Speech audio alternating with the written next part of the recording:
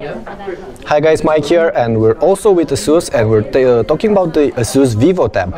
Unlike the Vivo Tab RT, this is just a device running Atom. It's the next generation Atom, should be quite snappy. We'll see about that. It's an 11.6-inch device, and once again, it's a tablet with a docking station. The tablet is here. Let me go ahead and remove the tablet from the docking station. It's just easy as that. We have Windows on it. It's Windows 8. You can see that it's quite snappy. Can't really show you that many things about it. You have a Windows button here. So if we're like I don't know, Internet Explorer, you press this. It should take you to home page like this. Okay, the tablet itself weighs about 670 grams, something like this. So it's a little bit heavy, but it's not that heavy. Looks good. You have aluminum on the back. You have some plastic here. 8-megapixel camera with a 2-megapixel camera on the front. Of course, this entire thing is covered in Gorilla Glass, and looks good. 11.6-inch screen, like I said, super IPS, so should be quite nice. You can see that viewing angles are excellent and the colors are quite good as well. Let's have a quick look on the side, see what we get here. You have a power button here on top.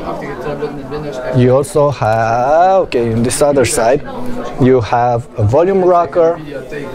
The edges, there's straight edges, will be quite comfortable. Okay, on this other side, you have a headphone jack and a micro SD card, and on this other side you have the latch that will allow you to release this from the docking station. And on the bottom there's the new connector. It's here, it's actually here. It's smaller than it used to be, and they don't have it in the middle anymore, they have it on the side.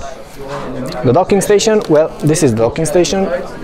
Just standard. It's an 11.6-inch docking station, plastic here, metal on top. It's actually the same keyboard as the one you have on the UX21A ZenBook, but it's not backlit. So it's nice. You have nice travel. It's accurate. Should be quite okay. Trackpad is a little bit small, but will do. And the arrow keys are very small as well. You have all these functions here, and they're Windows functions, not on like on some of the other transformer docks that have Android functions. Now the new docking station has the connector over here, different latches, and here's how it's going to work. Well, okay, sorry for that. Just take it. Okay, let me see if I'm going to get this right. Okay, it's actually quite easy. And now it's connected, the two are connected together. The device looks like this. Nice.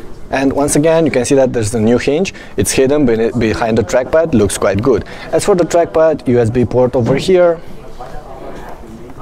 USB port as well over here, and the new charging adapter, it's this one. There's also a battery inside it, and there's one more thing I should show you.